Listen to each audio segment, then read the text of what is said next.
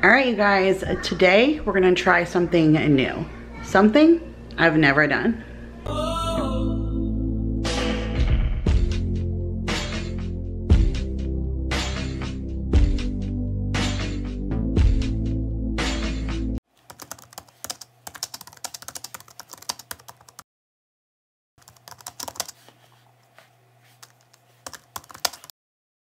What's up, guys? Good morning. Actually, yeah, it's already afternoon, so good afternoon. Let's change that. I actually wanted to take you guys with me all day. I planned on getting up this morning and pretty much just vlogging, taking you guys with me. I had a few things that I wanted to do that I wanted to share with you guys. One of the things is something I've never done on my channel, which we'll get into in just a second. And then I wanted to put out some of my Halloween decorations. I figured I would take you guys with me to do that. I had a recipe to share with you for dinner time. So just a bunch of fun things. Figured I would take you with me. I didn't expect to show up like this. I know I probably look like a hot mess. I did not get ready for the day at all, but I'm feeling a bit underneath the weather. I don't know if you guys have been with me for a super long time, but in the beginning of this year, I let you guys know I was having like a series of headaches, and it was going on for like a couple of weeks on end where it was debilitating, and it was right there, and I couldn't edit, and I couldn't really focus on the computer. It was hard, and it was making my job difficult. It was making taking care of my kids hard because I really just wasn't feeling well.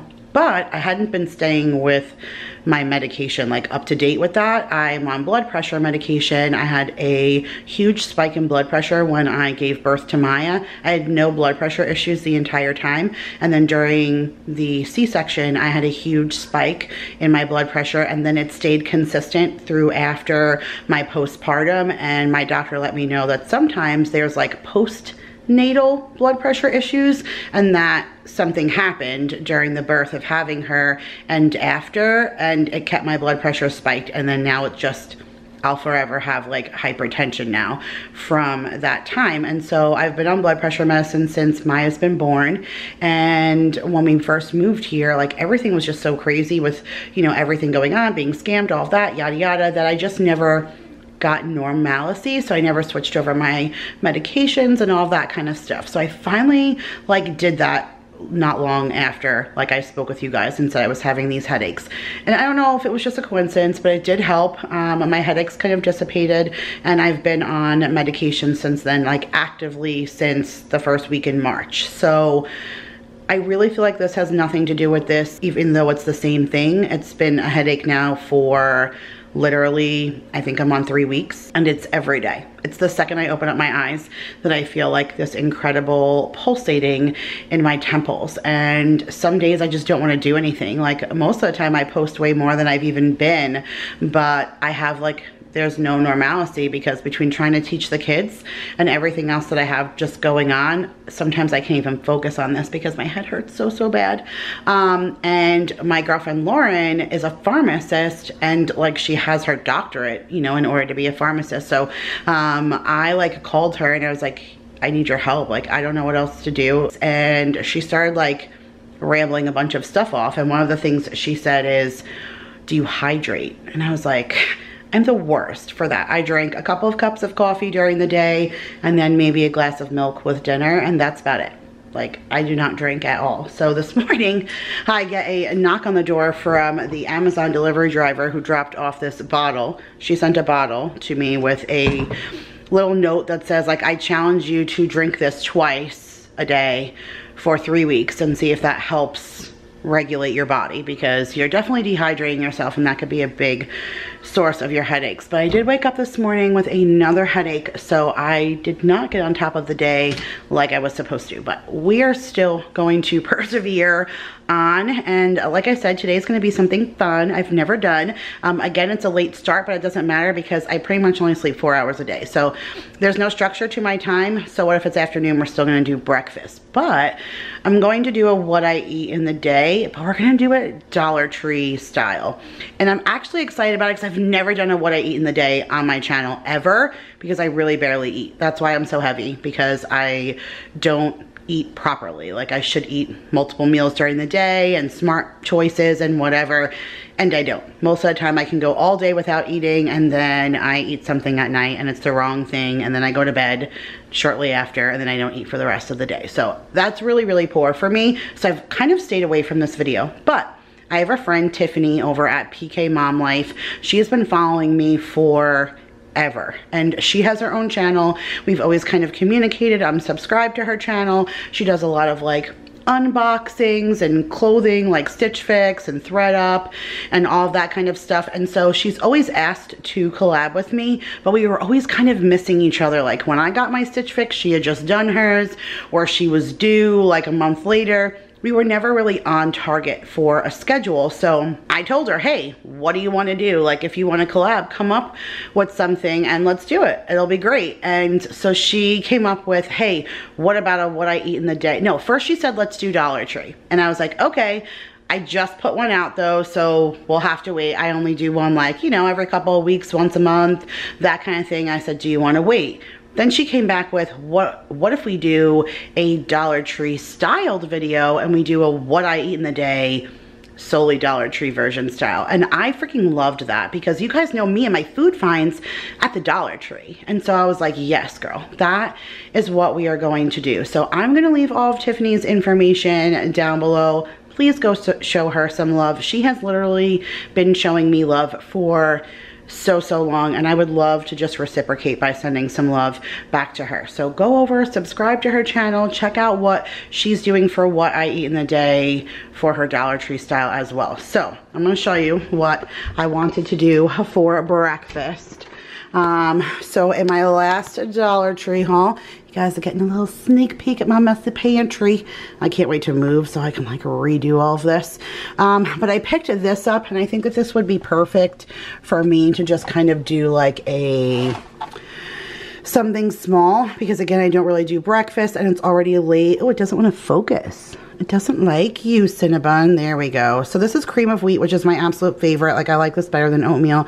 And it says it's Cinnabon flavor, and there's 3 packs in here. So I think I'm only, I don't know.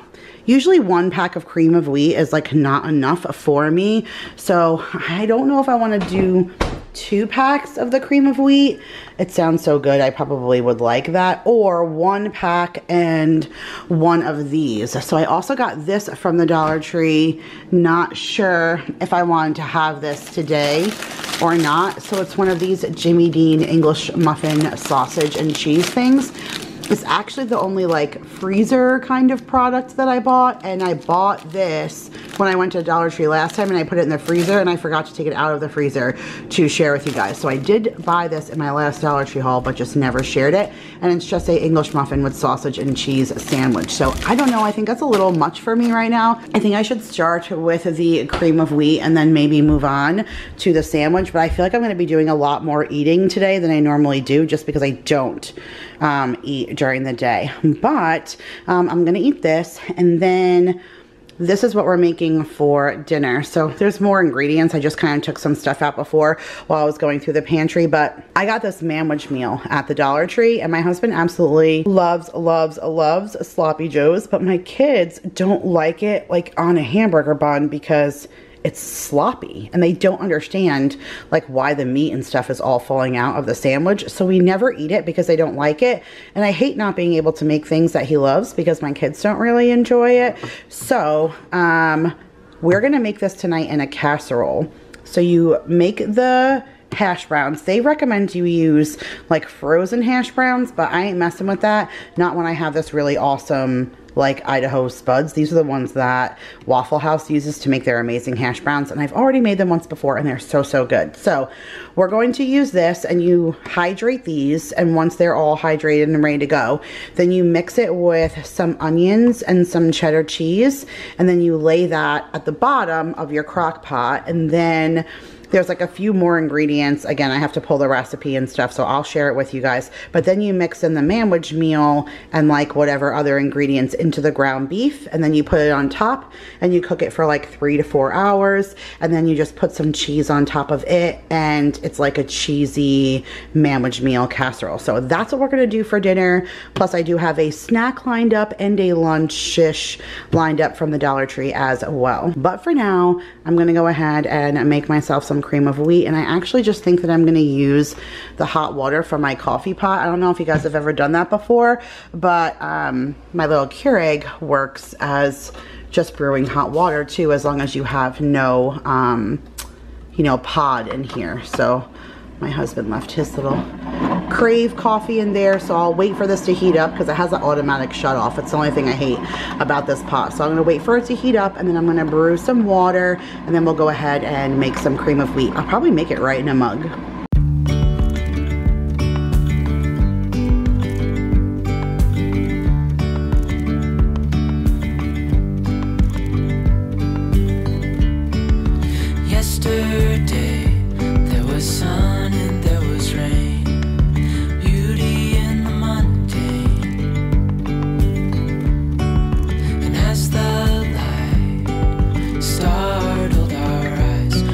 Alright guys, so I did decide on 2 packages, so I have one left that I'll use for another time, but I haven't had cream of wheat in so long, and this just like screams a winter breakfast for me. I always used to get the like little miscellaneous fruit box, and it would have peaches and cream and bananas and cream and strawberries and cream, which is my absolute favorite, and it would have like these little dehydrated strawberries in there that were so good. So I kind of think that once I sit down and start getting ready to eat it, I'm gonna miss it and love it so much that I'm gonna wish I had made that second pack. So why wish? I just went ahead and did it. So I'm gonna let this thicken a little bit. I actually like when my cream of wheat gets a little thicker, so I usually let it sit for like a couple of minutes. You can even see it's already kind of starting to get more of that thick consistency than watery. So I'm gonna let this thicken, and then I'm gonna sit and I'm gonna eat, and I'll let you guys know how it is because I've never had the Cinnabon one before, and it sounds delicious. All right, so that's something about cream of wheat I always hated. So 1 package like isn't enough, but 2 is too much. And I finished the whole thing, and I am so full, and it made me warm. Like I had to take my hoodie off because I am so hot right now. And so I'm gonna go ahead and take a break for a minute. I have to film something for another video, and I am gonna go ahead and take some aspirin because getting hotter made my headache worse. So I'm gonna persevere, like I said, and push through. I'm gonna go take some headache medicine and go film what I need to for that other video and get the kids on another assignment for school, and then I will be back to do some decorating with you guys. All right, you guys, so here are all the ingredients you're gonna need to make this recipe. So I have about a pound, it's probably closer to 2 pounds of ground beef. I have like about 1.5 cups of shredded cheese, a small onion, 1 egg, some sandwich meal, and then a can of this cheddar cheese condensed soup. And then I have the Idaho spuds. Like I said, we're gonna turn that into hash browns. The recipe calls for 32 ounces, which is 4 cups.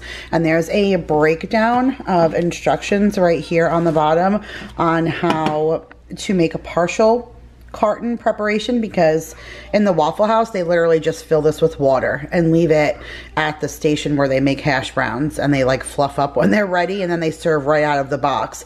So it shows you right here that there's a full carton preparation, and then there's a smaller breakdown. And so we just need the 4 cups, which is 1.5 cups of hot water, and then 1.5 cups of these dehydrated hash browns. So we're gonna get those all fluffed up and ready to go, and then just salt and pepper. That's it. So we're gonna go ahead and get that part done first. Let's get our potatoes fluffed up, and then we're gonna mix that with the egg, the salt and pepper, and the cheddar cheese to get our bottom layer. Let go of disguise.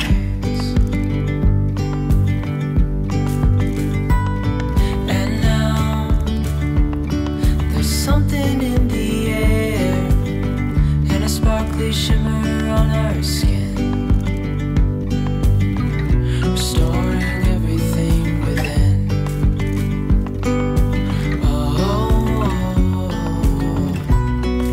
Dreamy, breezy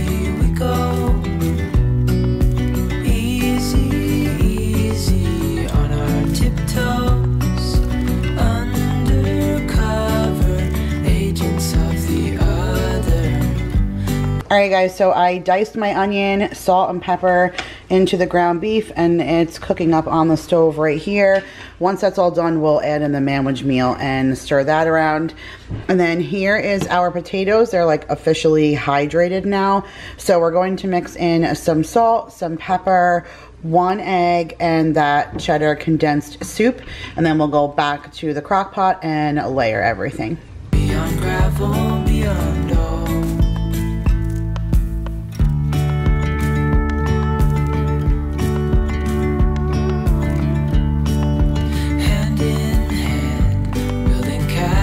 Out of sand, reaching for the grand. As willows align, we lose track of time. Head up high, now we climb. Alright guys, so all steps are done. I have some non-stick cooking spray that I'm going to use, even though we have a liner, just to make sure that nothing sticks. We have our potato mixture that's going to go in first, and then we have our manwich meal ground beef. Now I did leave a little bit of the oil. I didn't take all of it off because I thought it would be good to have a little bit of the oil to flavor the potatoes, and also any extra grease maybe would crisp the potatoes a little bit. I don't like mushy potatoes, so I'm hoping this recipe will kind of crisp them a little bit. My crock pot gets stupid hot, so we should be fine. So I'm gonna go ahead and spray that down and layer that down. And then just to share with you, I am snacking on these little Stacy's pita chips. Whoa.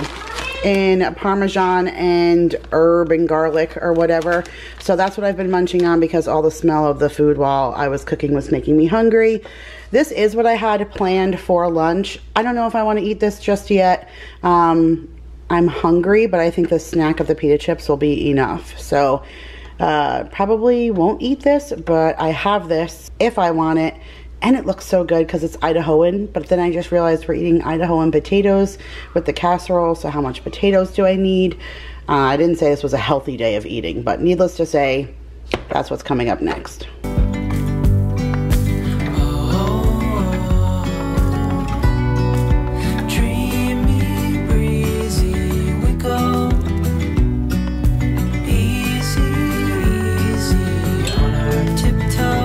Alright you guys, so this casserole is done, but now we have to melt the cheese on top, which is obviously the best part. Oh yeah, you can start to see that it's getting a little dark around the edges. My crock pot cooks so hot. I don't know what the deal is. Alright, hold on. I'm gonna put this here for a second. Hopefully that'll stay. Alright. And now I have my shredded cheese here, so I'm just gonna put this on top, and then I'm gonna, let me actually shut this off, and then I'll just let the steam and stuff from this melt the cheese, and then we'll be ready to go. Daryl's actually not home from work for like another hour and a half, but Paul's hungry, so I'm sure he'll eat. I'm still full, you guys. I said that was gonna happen, and I've been picking all day because I'm making recipes and stuff, and so that doesn't help. And I'll share with you a little bits and pieces of what I made, because hopefully you should have seen that video yesterday if all goes well. Alright, that's done. Cheese is on. Let's let that melt, and then we'll be back for plating. And then that, you guys, was pretty much the end of my what I eat in a day, a Dollar Tree style. I did get a chance to snap a picture, however, of what the cheese looks like when it melted. I'll put that picture right here. It's the picture that I sent to Daryl. I told you guys how much he loves Sloppy Joes, so I was really excited about him coming home and seeing what was for dinner. But that was pretty much the end of me. I never plated it. I never ate anything. I didn't eat the soup. I didn't eat that dinner. It just pretty much stood there. Once I sent that picture off to Daryl, I actually told Paul, like, hey, can you feed the kids? I need to go lay down. I hit my maximum for the day, and I didn't even feel like I had done a whole lot. I felt like I didn't even get nearly accomplish what I wanted to in the day, but I was wiped and I couldn't take anymore. And I went and laid down. When Daryl got home, he came and he sat with me, and you know, he said, like, this is it. If by tomorrow morning you're still feeling like this, we're done. Like, you're hospital bound, that's it, you're going. So he just gave me like a cold rag and I fell asleep on the bed like that. And then when I woke up in the morning, you guys, that was it for me. Like, that was, I opened my eyes and there was a marching band inside of my head, and it was so, it instantly made me nauseous. Like, I got sick a couple of times and there wasn't even anything in my stomach to get sick. So it was literally just me just hurling up my inside of my guts, because the pain was incredible. I jumped into the shower. I thought maybe like a hot shower would kind of relax me, relax my muscles, my stomach muscles. That didn't work.